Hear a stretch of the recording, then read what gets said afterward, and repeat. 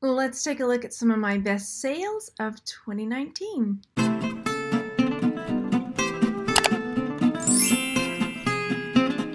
Hello everybody, my name is Margaret and welcome to my channel, Texas Gal Treasures. I'm a homeschooling reselling mom that flips things on eBay and Etsy to help support my family.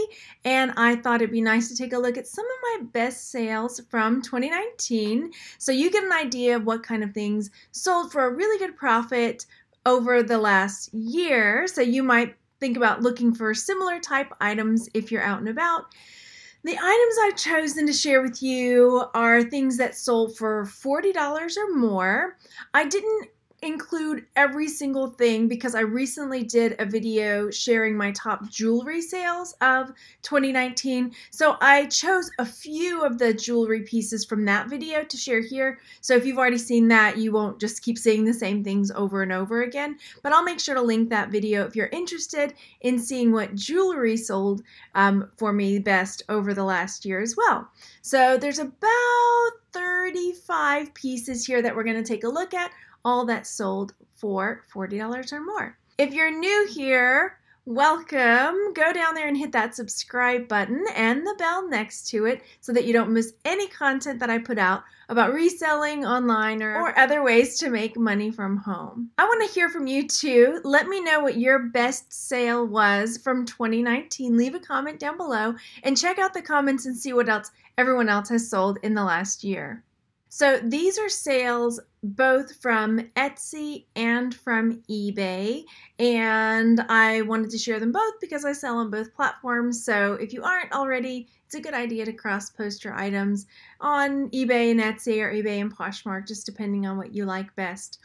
All right, so this is a cloisonne butterfly, and I included this one because there were 3 of them that sold at the same time. So technically, this sold for $15, but the 3 of these sold together for that to make that $45. And basically they're like these ornaments that have a string. You can kind of see the gold string here that I was trying to hide in the picture. But so I sold the 3 of those for about $15 each. And so it was, so I guess closer to $45. I guess I mistyped there. So that's what those are, and I picked them up for $1.50 each at an estate sale. So that's pretty cool. It was about, let's see, $4.50 and turned it into about $45. Next up is this Henri Bendel, I don't know if I'm making it fancy, wallet that I picked up at a garage sale, and I think I paid about $3 for this, and it sold for $40. Now, this is one that I can't exactly remember where or when I got. I think I got it at a garage sale, but I may have gotten it on clearance somewhere. The reason I don't remember is that when the kids were younger, we had like a birthday stash. Like whenever I would find new and sealed stuff, I would just throw it in the tub. So if we ever got invited to a birthday party or something like that, we had a stash of presents to take with us, and that was in there. And then one day I decided, you know, maybe I should look these up, the things that I have in here. So I did. I started digging through, and this one was really desirable, and I think I originally started at around $100 and took an offer on this of $81 because there's not a lot of Rapunzel, you know, from like Tangled Lego sets. This is something that I got not too long ago. It's so close to the end of the year, and it's a stamp set like for leather working or metal working, and I believe I paid about $4 or $5 for each set. So I paid up a little bit on them, but they sold for $50 together. Snoopy, Christmas Snoopy sold. Christmas Snoopy is always a good bet, and I believe I bought him for about $7 at an estate sale, and this sold for $52. This is also a Jim Shore piece. I don't have a picture of the bottom to show you, but you can tell by the style, usually on the base, and you see how on his ear, it's got that kind of quilted look. So a lot of times Jim Shore items will have like a base, and it'll have kind of a quilted or patchwork look to it. And so those items are worth looking up if you find it something that's Jim Shore. Once you know it, you are able to spot it, so something to look for. And this is from my Star Wars lot that I still haven't finished taking pictures of and listing. Don't tell. But this ad sold for $90. I still have an Ewok village over there and a Darth Vader head, like carrying case. I have a whole slew of big stuff that I need to take pictures of. I need to have a big stuff picture taking party or something one day.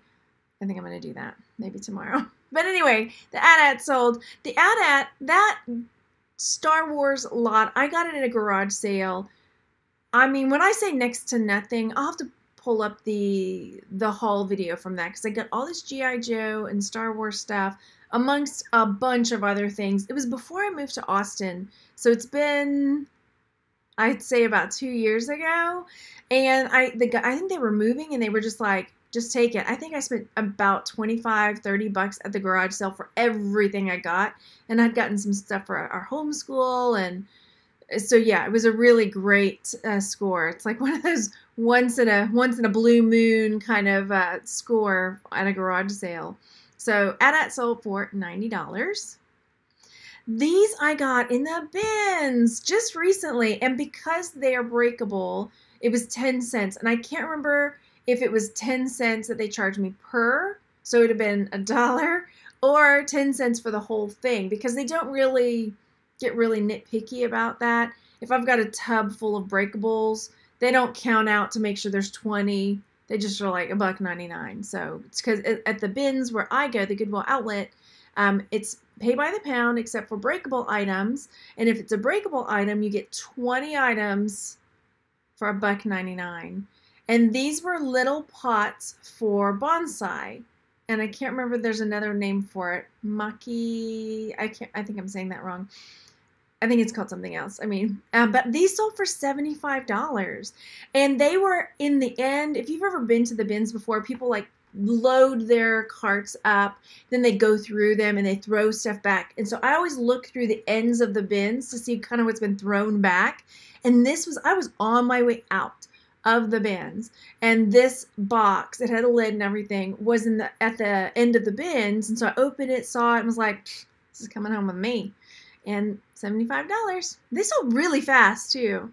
I also got this Better Homes and Gardens new cookbook in the bins. Books at the Goodwill Outlet are 5 for $1. So this was about 20 cents. This, if you see Better Homes and Gardens cookbook, that's the binder style. It's worth looking up.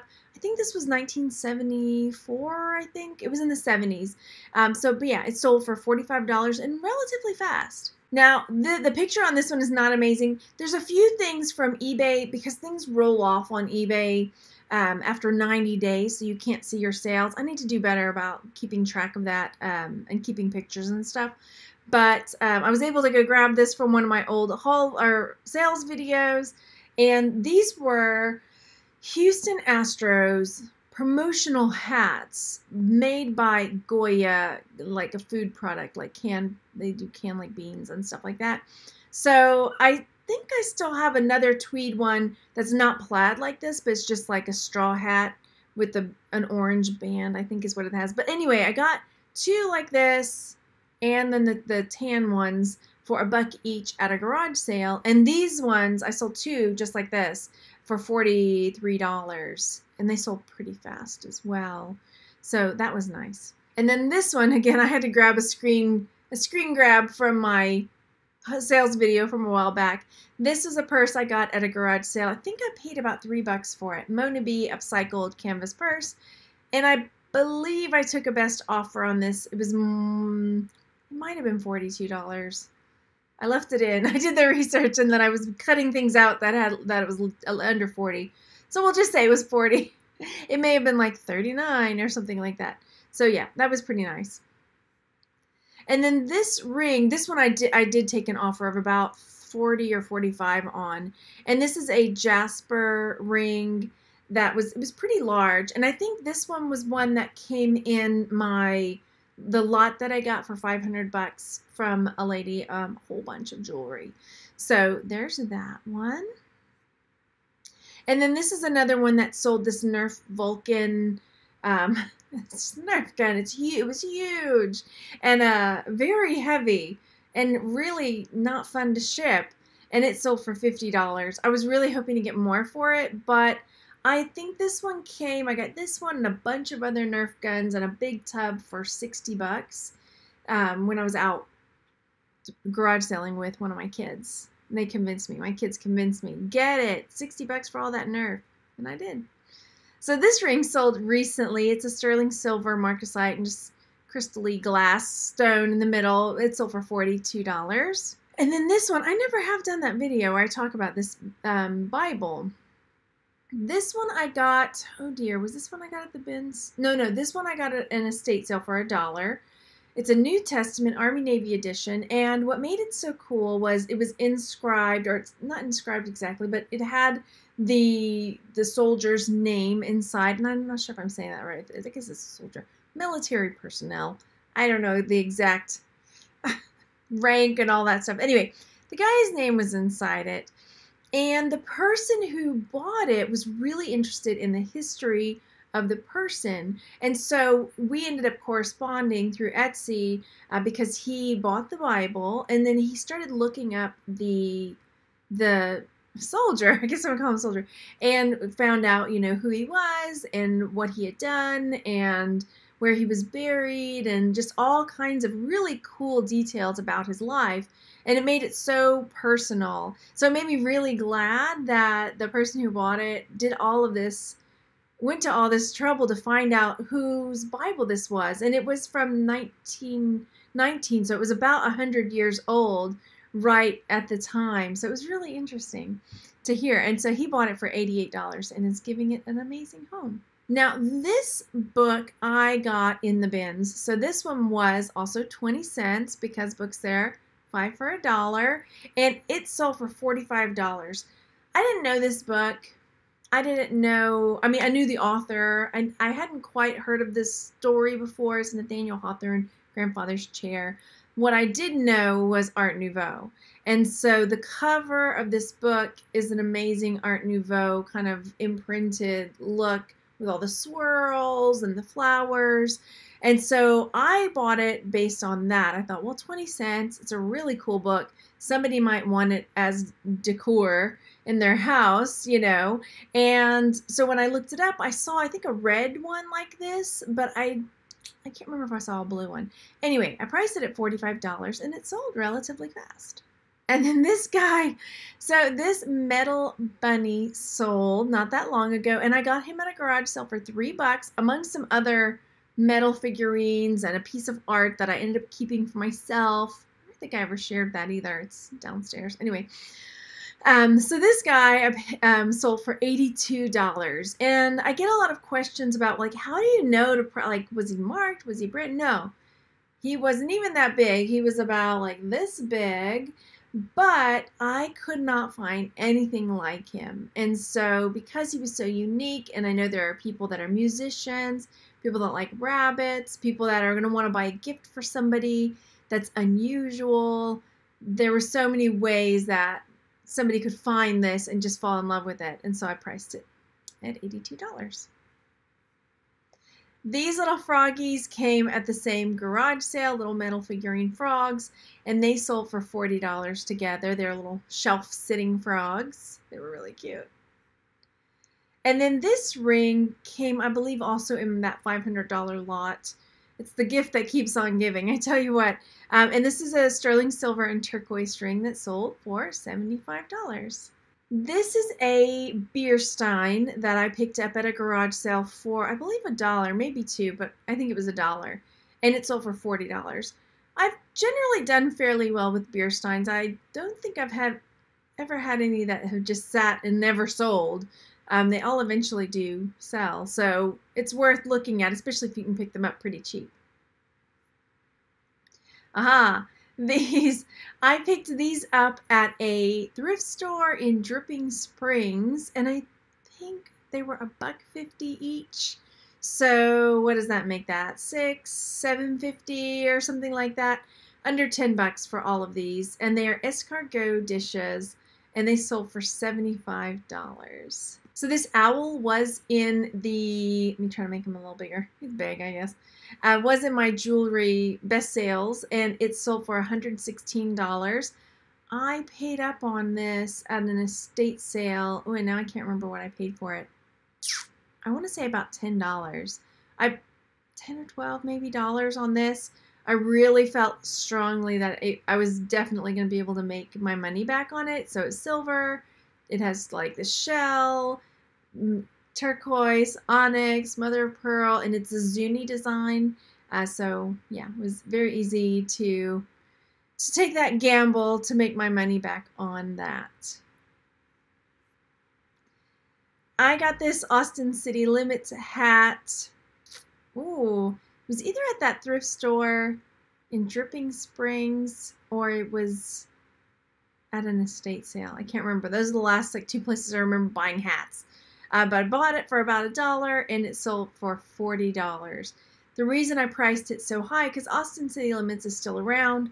The hat was a vintage one. So the design was vintage. The font may have been a little bit different. The colors. I couldn't find another one that was black and red like this, so that's pretty cool. Because a lot of times, people that want to wear something aren't going to, well, some people don't want to wear the same thing as everybody else. And so having Austin City Limits and wanting to represent that, but not wear the same hat as everybody else, they're willing to pay a little more to find a hat that's unique. Oh boy, so these are those little... They were little tiny decorative plates that had butterfly wings inside them. And they sold for $88. And I can't remember where. I think I got them at an estate sale, garage sale. I can't quite remember. I'll have to look back and see. But I didn't spend very much on them at all. And they sold for 88 bucks. This ring has come and gone a couple times. It sold and returned and sold again. And so it finally sold and stuck for $58. I have another ring that's turning into that. It's sold and come back, I think just once so far. Hopefully that's it. I'll relist it and have it sell again. But yeah, $58 on this ring. And then this one is also in my best sales, jewelry sales. And this is a serpentine necklace.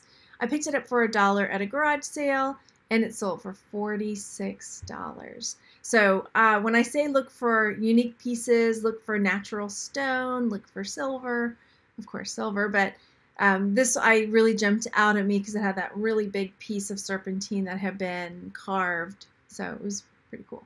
Pretty cool. I went ahead and put the title that I had on this listing because I knew I was going to forget what it was, like what exactly it was. Well, I see it now, but it's bigger. It's a Boy Scout knife. So it's got the Boy Scout of America insignia on it, and it was in pretty rough shape. It was hard for me to like pull it open and get these pictures, and I made sure to disclose all of that. Ooh, I got it at an estate sale, and I think I paid $1 for it, and it sold for $45. This ring, I was really gambling at pricing it at $50. And honestly, this is one of those like where I am surprised that it actually sold for that amount. Because I'm like, really? But it did. I can't remember now my reasoning for like, I'm pricing it crazy high. I may just have one of those days where I'm like, everything's $50 today. So it sold finally for $50. And this is a cherry quartz necklace. I can't remember where I got it, honestly. But it sold for $90. I had to get a little help with the research on that one. And then this was also in the $500 lot. This is also in the best jewelry video. This is a sterling silver and turquoise petite point bracelet, Native American style. I can't remember if it was designer signed. I don't think so. But it sold for $115. And then this is a cinnabar cinnabar and cloisonne bracelet that sold this year for $65. I was really happy to get this bracelet because it gave me the opportunity to research cinnabar and find out more about it. I did a whole video figuring out like what is cinnabar exactly and how can you tell real cinnabar from fake cinnabar. That's the red stuff, and it's a lacquer, so it's like painted on, And they paint it in layers, and then it has to dry before they paint the next layer. So it's layer after layer after layer, and then they carve down into it. So when you see real cinnabar, you should be able to see little layers in the carving when you're looking at the layer of carved down ness, whatever the actual terminology for that is. This finally sold. This is something that's been up for a long time. I put a high price on it and just waited for a long time. It sold for $148. It's a sterling silver and abalone money clip, and it's got this like Aztec calendar, Mayan calendar. I always get them mixed up, but I just thought it was so cool. I hadn't seen anything like it. I put a crazy price, and I waited forever. It was probably up for over a year, but it sold. I was willing to wait for it, apparently, or else I just forgot about it. But it sold for $148. This was also in that $500 lot. I forgot to put the price on this. It was about $115 that it sold for. I might be off a little bit, but it was over $100 that this sold for. And it's a Douglas, oh, what's the last name? I don't have it on here. Anyway, it's a Native American designer bracelet. Same thing with this one. I forgot to put the price on this one. I believe this one sold for in the 70s, in the like $70, $75 in that range. I could be wrong. This one is for sure, and so is the other one for sure in my jewelry video that I did, best jewelry sales. So those were my best sales from 2019. Hopefully 2020 is going to be even better. Let me know if you've had any really amazing sales so far in 2019. I know it's only been a couple weeks, but I've had a couple of really good sales as well. So go down, leave me that comment, and I'll check it out. And I'll see you on the next one. Bye, everybody.